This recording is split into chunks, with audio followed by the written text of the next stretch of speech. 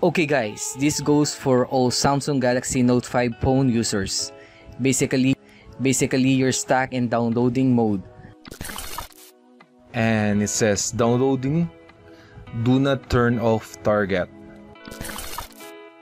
Well, I will show you how to get out of this. It's very simple.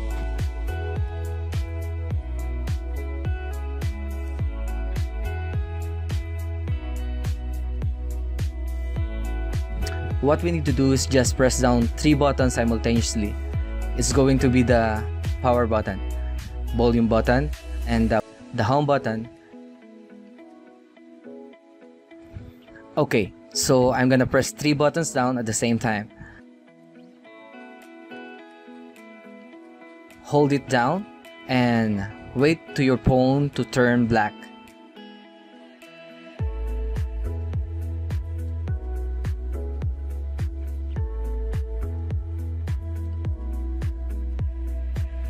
Now what's gonna happen is your phone is going to reboot and it should be back to the normal OS.